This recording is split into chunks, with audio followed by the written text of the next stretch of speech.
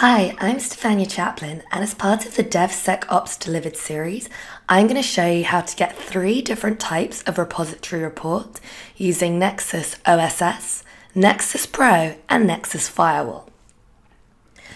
So here I am logged in to my Nexus Repository Manager. I'm currently in the Pro version. To show you what the OSS report looks like, I'm going to use Maven Central as an example. If I look on the right under the health check column, when I hover the mouse over it, I get this brief report with my top 5 critical vulnerabilities.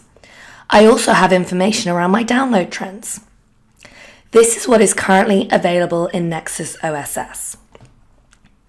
With the Nexus Pro, I can view a detailed report of this information by clicking here. What I have here is more information around all the artifacts in my repository. There are 2 different pages.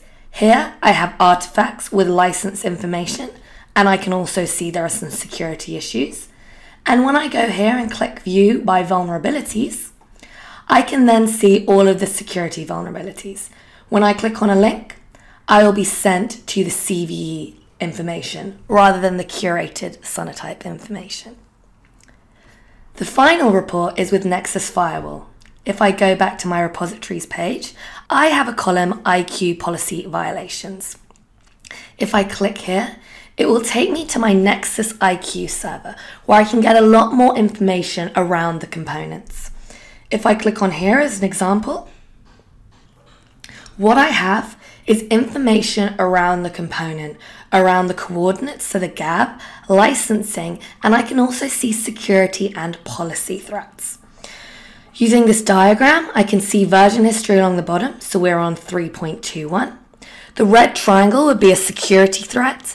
The licensing, blue good, orange not so good, and green is popularity based on total downloads from the public repository.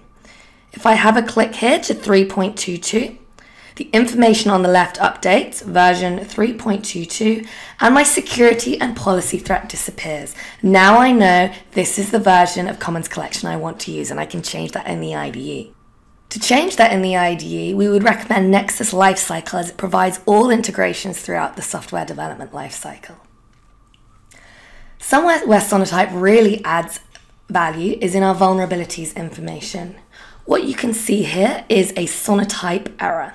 This is as there are 2 different types of errors. So we have at Sonatype, we have a team of 65 data researchers taking a total of 78 feeds, both public and private, including OWASP, OSS Index, National Vulnerabilities Database, and we even monitor the whole of GitHub for every single commit from an open source project, and then our human team will go through that data. If I click here, you can see the note the CVE has been added. The reason this is a Sonatype error is we actually published this 82 days before the CVE was added. So people talk about day 0, day 1, we're actually at day minus 82.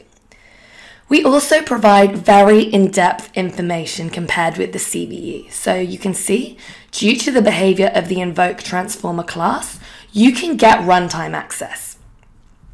We also provide detection guidelines. The application is vulnerable if it allows deserialization of untrusted data. And we always provide a recommendation. So in this example, we recommend upgrading to a version of this component that is not vulnerable. And we also provide a potential workaround. We always show our working as well. So you can see here, black and orange, never good. So someone has gone out into the source code, found the exact method that is vulnerable, which is why this component is at threat level 9, because there is a pre-baked Metasploit out there.